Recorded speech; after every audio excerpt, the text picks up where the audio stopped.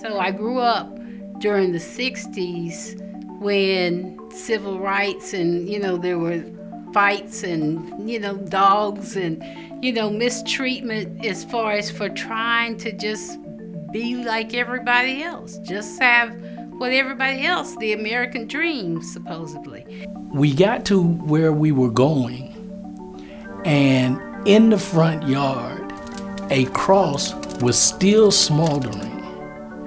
And my uncle that lived there was telling us about the night before, where he actually came out of his house with his shotgun because the Klan had gathered in front of his house.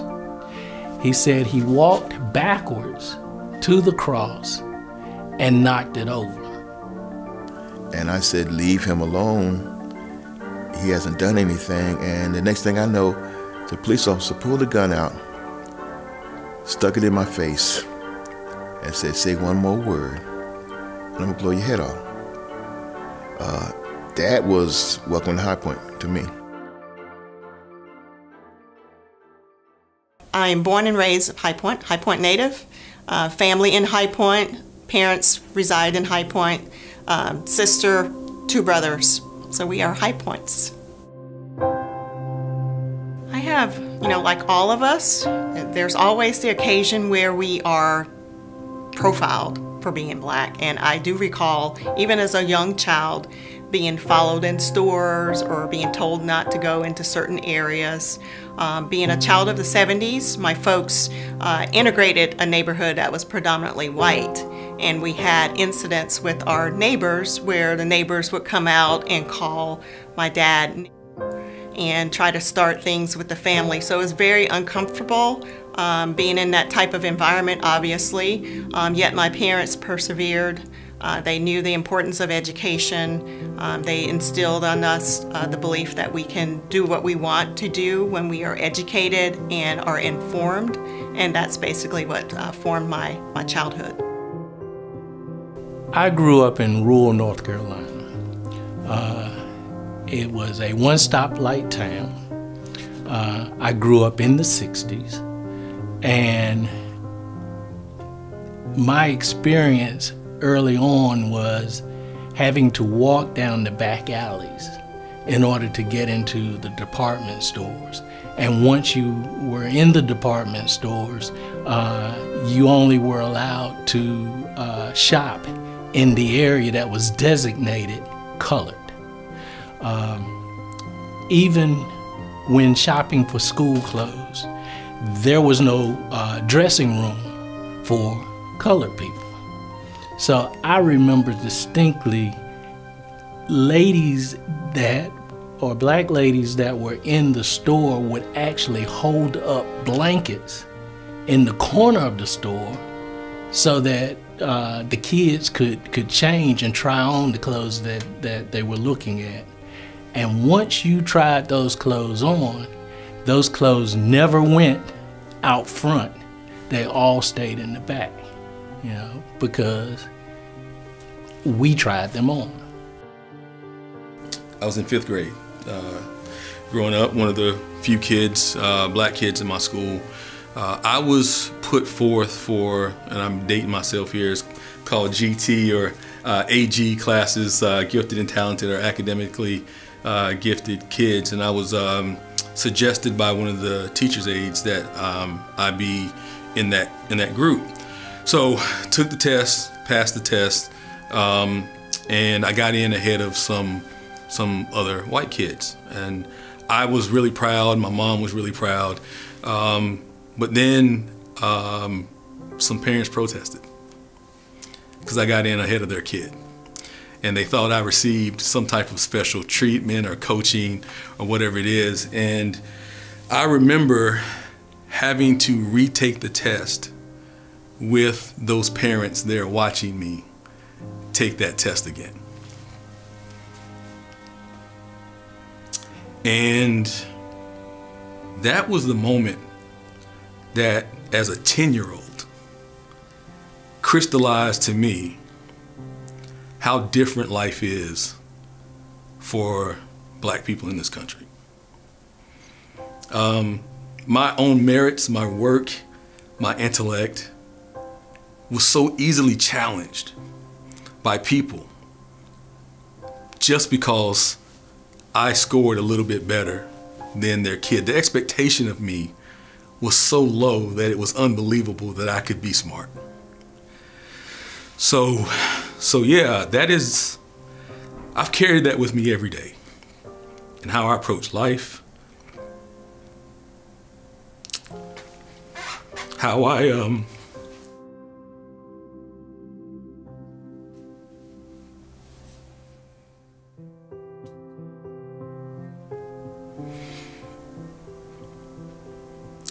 raise my kids,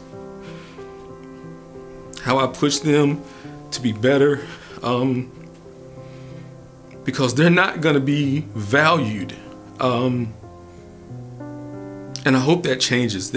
But every achievement,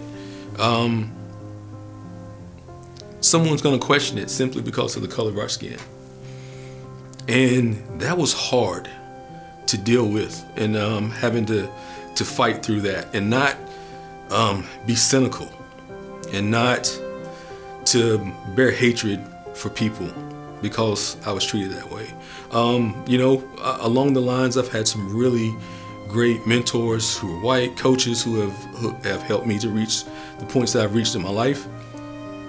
But I've never lost sight of that moment to let folks know that there are differences.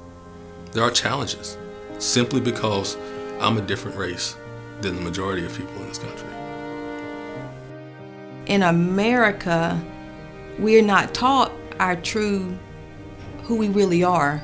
So early memories of being treated black are just everyday memories. Going to the grocery store, being followed around, just the friends that we have. You know, people start out very innocent. I went to Christ the King right up here at High Point, Christ the King right across the tracks. And just the point that I guess I was in a bubble because I was always surrounded around many blacks. But then the white kids that did go there, they may say, oh, we like you even though, or you're not like them. Well, that's not a compliment. And you think that's a compliment until you really start in older age and you start really recognizing that those are hurtful words. Those aren't words of endearment. Those are words of separation. I came here in 57, 58. My husband, after he got out of service, he found a job here, so we moved here from Anson County. When I came, we was just getting started thinking about having a family, but I wanted to work. I started going to the unemployment office. I remember the guy's name, Mr. Stewart. He worked there. He's dead now. He sent me out various places. I mean, they got a way of interviewing you and making you think you're really getting places. But then at the end, they'll say, well, we're not hiring today. And I did that several times, more than 1 or 2 weeks. And that's when he found out that they were hiring the whites that he sent there, but was not hiring the blacks. There were a lot of instances that I experienced when I was growing up. And for the sake of time, I won't go into all of them, but one thing that happened that really impacted my life was that my family was traveling, and again, through rural North Carolina, and we stopped at a service station because, you know, I had to use the bathroom. You know, now, mind you, I'm 8 years old at this time. We get out, my sister and I, who's 3 years younger than me, my sister, my grandmother, and I went into the service station, and my grandmother asked for the key to the restroom. She was given the key. We went out to the restroom. She put the keys in the locks, and it wouldn't open.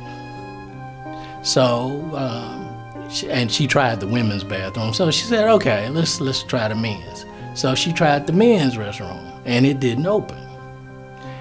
And I distinctly remember my grandmother saying, wait a minute.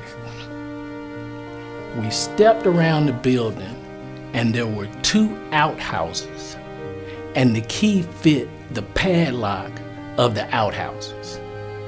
She went back in and she threw the key at the service station owner, and we left.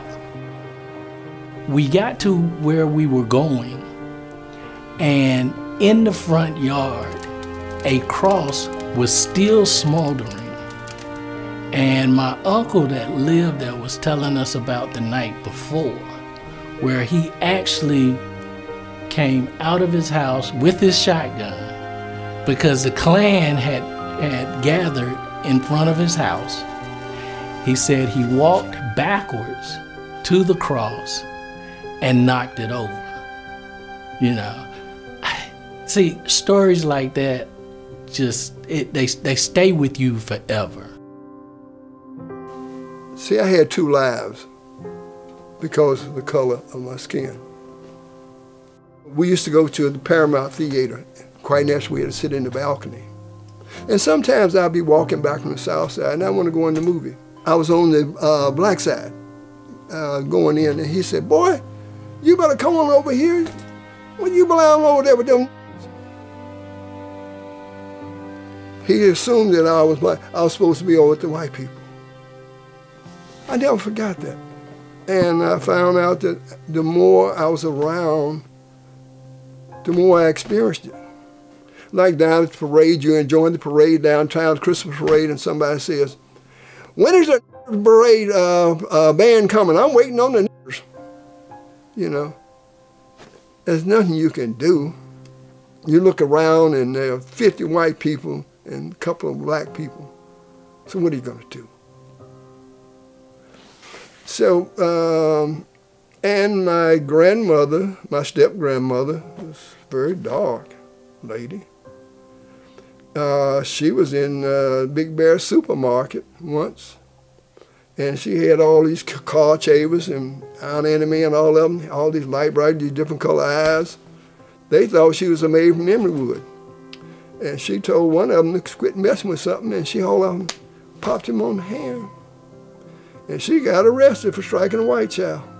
Our teachers, they sent us these books from Central.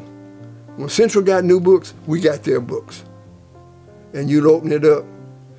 Enjoy this book. Do you know how to read? Written in these books. But our teachers taught us, don't let that get you down. You're not a... Look in the mirror. My grandmother taught me that. She'd take me and stand me in front of that mirror. Don't you ever leave this house thinking that you're ugly. Don't you ever leave this house thinking you're dumb. I was a student at Fayetteville State University, and some members of the Winston-Salem Black Panther Party came through and actually recruited me. I left Fayetteville State and I came to Winston-Salem. And I was in Winston-Salem for a while and rose up through the ranks, and then they asked me to come to High Point, that we can begin some work over here in High Point, help the community. In fact, we had 66 survival programs. We had free breakfast programs, we had pest control programs, we had free health clinics, we had liberation schools for the children. We did so much. We had a free ambulance service because black people couldn't get an ambulance. The ambulance wouldn't come, or you couldn't afford. You had to pay before you got in the ambulance, and so they couldn't afford it. And so we started a free ambulance service in Winston-Salem, and it was not just for black people, it was for anybody that called. Because of racism, discrimination, black people, and that continues today, this disparity in health care was very prevalent at that time, and so we had to take care of ourselves. $1.50 a day, and it's time to stop it. Like right now, you got the power. You got the power. The power belongs to the politicians. The power belongs to those people who are in D.C. But we as a people, and it's white, brown, black, we don't have any power. We don't have a say. And so when we're saying black power, one of the things that that we were very well aware of is that we had no power. We had to fight to vote. I remember as a young child, now you telling me I'm in a country and I'm free, but we can't vote? It's not that we didn't, not that there was a law against us voting, but we were living in a racist society where white supremacy ruled. And there were all kinds of things that kept us away from the polls, even if it meant cross burnings. And like I said, I grew up in the eastern part of North Carolina, and I experienced cross burnings, Klan. I remember a time my mother was involved in civil rights, so she introduced me to all of that. She would take my brother and I when the NAACP would meet, and they would plan, and they were training people for nonviolence. And she would take my brother and I, he's 2 years older than me. Talking about was the possibility of spending your Christmas in jail. I think the most beautiful thing that we could do would be to stage a mass sit-in or some type of demonstration. And if they did not serve us, to remain until they served us. If arrested, to go in jail and refuse bail. That's what I think will have a much larger impact than just mere arrest. I'd like to hear your comments on it and see exactly what you think and how you feel about it. She took us to, it was going to be a demonstration, it was going to be a march to desegregate the schools over there. And they met at the church, and they gave everybody the instructions, if you can't be nonviolent, if somebody spits on you or throws something at you, you've got to, be nonviolent. And if you can't do that, you can't march. And after giving all the instructions and everybody was explaining the route they were going to take and all of that, they were expecting the Klan to be there. The Klan had found out about it, they knew about it, and they were expecting the Klan to be there. And so what they decided was they were going to leave all the little children in the church where we would be safe. But she did take my brother with her. So I'm in the church with other little kids. I'm probably about 9 or 10 years old. And we're at the church, and the Klan did come. But they didn't come to the march.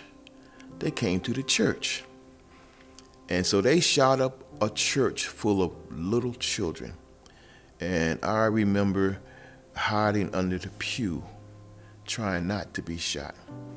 Well, then when the news got to the marchers and they heard of, the whole march, everything stopped then, and parents are rushing back to the church to check on their kids, and I was safe, but I was scared. This is, to have to hide under a pew as a little kid, while Klansmen are standing outside the building, shooting into the church.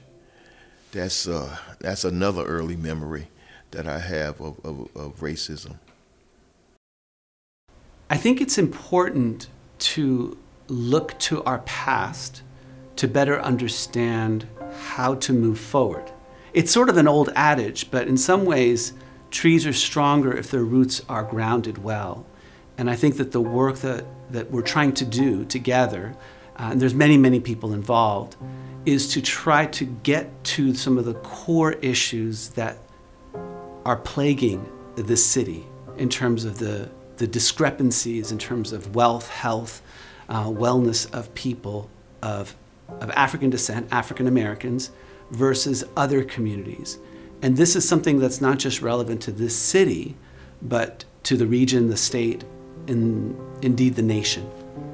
I was tasked to look at the broader history of African Americans in North Carolina, obviously with attention to High Point, but really taking the story back to the transatlantic slave trade, the enslavement of Africans and African Americans, and taking that story through the era of Jim Crow. And so I was to provide an overview of this history and really help people see the ways in which institutional forms of racism have been carried out over centuries. And so this is not something that's just recent. It's not even a 20th century phenomena. It goes back literally to the 17th century at least. My role on the project was one of the content experts, particularly to explore the actions of the High Point City Council since 1960 and their effect on particularly Black communities in the city. The work of the One High Point Commission is important because it is addressing issues that have needed to address for decades, if not a century and a half. Yeah, so the history of urban renewal in the United States is interesting, and particularly in the South, where you already had larger communities of disenfranchised and marginalized African Americans, and particularly ADOS, American Descendants of Slavery. And so being ADOS made it, one, much harder to establish generational wealth, what we know as the generational wealth. And so then when you go in and you have an urban renewal project that largely decimates Black communities, that makes that accumulation of generational wealth virtually impossible. Not only that, but they were actively demolishing people's homes without giving them really the means or the resources to be able to go out and buy new homes. So they embarked on more construction of public housing. But then do you keep up with that public housing? Does the city keep up with that public housing? And so it affects, generations going forward who don't have access to things like home ownership, but also the urban renewal projects around the country further spurred that white flight. So it further spurred, the move of white people in High Point to places like Emerywood or other suburbs, leaving a concentration of marginalized Black people in the city center, in this case in High Point, in the East Central area. And so that affects jobs, that affects education. And so if you're driving through High Point today and you're driving through the East Central neighborhood and then you go a few miles over and you go over to Emerywood and you're like, wow, this is not only a drastic change, but an enraging one. There were petitions to the High Point City Council, I remember particularly for a pool, and I think a drive to Emerywood Country Club, which I believe is now High Point Country Club. At the same time, in the same meeting, they might be talking about, how there is not enough new housing, new public housing to go around to house the people who have been displaced from urban renewal. Or they're talking about, putting, just getting sewer lines to certain communities. And so you have one end of town that is advocating for their country club, and one is just advocating for clean water. The commission was a brainchild of the High Point NAACP. The thing that brought me to High Point is my life, because this is where I'm from, my family, my cousins, everyone that has sustained my life, all my life, are from the High Point area, High Point, Jamestown. And we live here, we work here, we have our families here. This is home. They met with the city, and again, we have the right council in place that was actually listening to that request. Council picked up the ball and created the commission to just research the various areas of, I would say, disparities in High Point, and come up with a recommendation for City Council that would hopefully correct some of those disparities, knowing that this is just the first step. The One High Point Commission was formed out of, I don't want to say desperation, but from a very deep place of need. There's so many things that often go that happen in cities, that happen in development, that people, if they don't have a voice, they seem to get left out. And then every time something happens, a disaster, a pandemic, or whatever it may be, if you're already in need, those needs get exacerbated. You know, we talk about how the pandemic affected minority businesses. So many of them, 90% that closed, will never reopen.